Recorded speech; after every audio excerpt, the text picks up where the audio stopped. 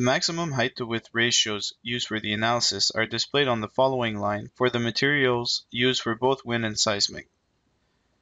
The maximum height to width ratios are as per SPIDWIZ requirements. If the disregard shear wall height to width limitation is activated in the design settings, dashes will be displayed in the table to indicate that the height to width ratios were not considered.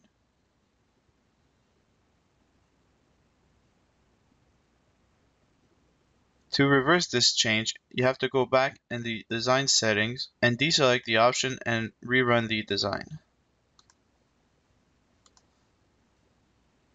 As you will see, dashes are still displayed and indicate that the following materials were not used in the project. Whether non-wood panels are used to resist shear for wind and seismic are found here in the results.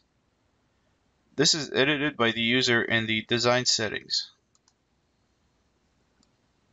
Including certain non-wood sheathing has penalties according to the standard, such as decreasing the response modification value or requiring lower aspect ratios.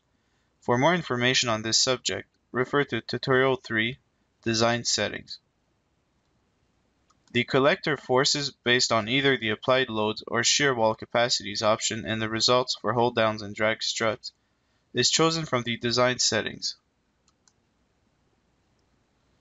The default setting is set to determine the hold downs and drag strut forces based on the applied loads, but in the case of extreme events where the designer would like to ensure that the hold down and drag strut forces do not fail before the wall, the designer would have to choose the option based on shear wall capacities. Check with local building officials if this is a requirement in your area. Displayed next in the design setting table is the method used to determine the shear wall relative rigidity and the method on which the shear walls are designed.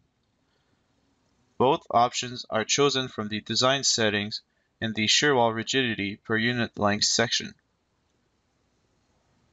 The shear wall relative rigidity pertains to the rigid diaphragm distribution analysis where the load is distributed to shear lines based on the shear line stiffness.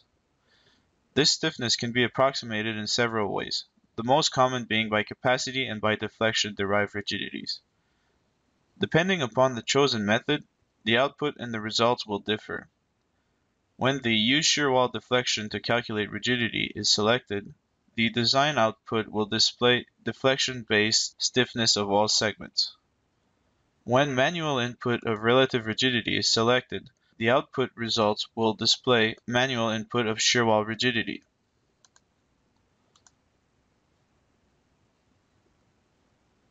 When the shear walls have equal rigidity option is selected,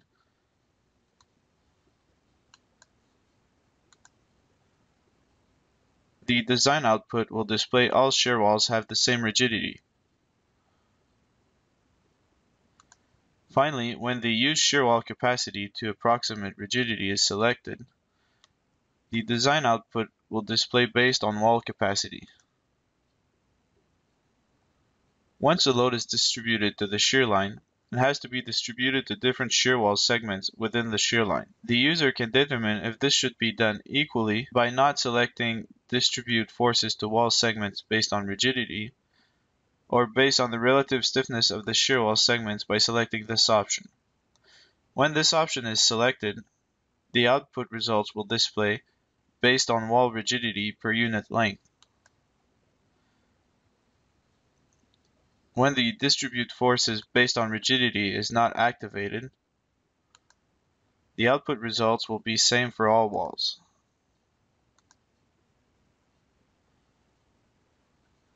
For more information on these settings, consult the Tutorial 3 Design Setting.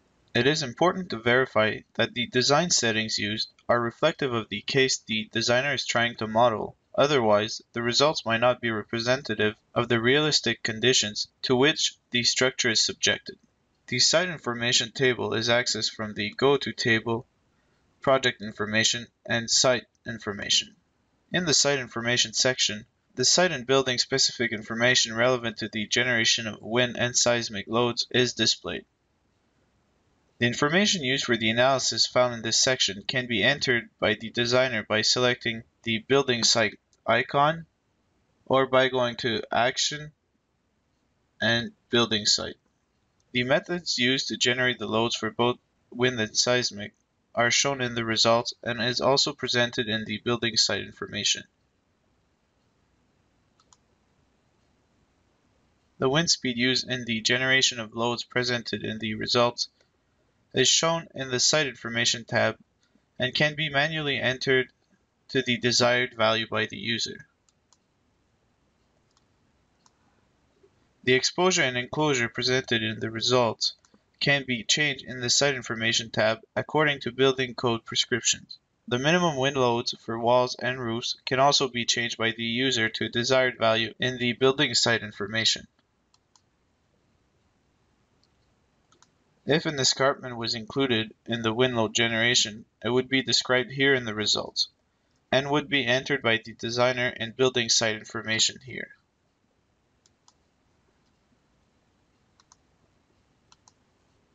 Although rare for wood structures, in the case where the building is flexible or dynamically sensitive, therefore usually tall and slender structures, it is here that the gust factor determined by the engineer from a dynamic analysis can be entered when dealing with the all heights method.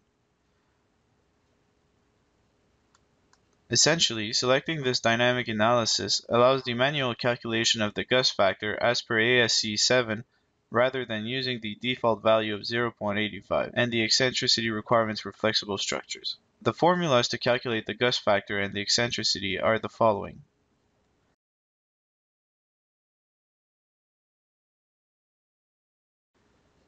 With Shearwalls version 10, the user can now control the eccentricity and percent loading to be used with the default being 15 and 75% for case 2 loading.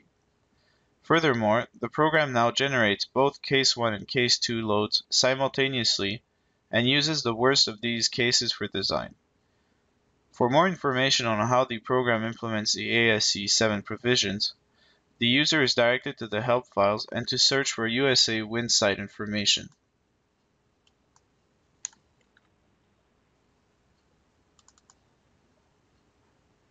The option for dynamic analysis for flexible buildings is only available when using the all heights method.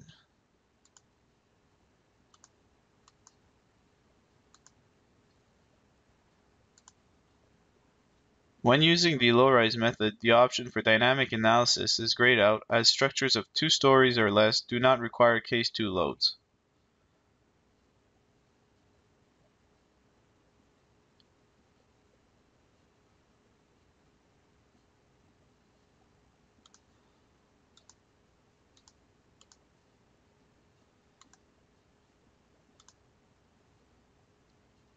Shearwalls version 10 also allows the user to adjust the constant used in the calculation of velocity pressure Q by either specifying the altitude and having the program determine the maximum or average pressure using the following ASC table,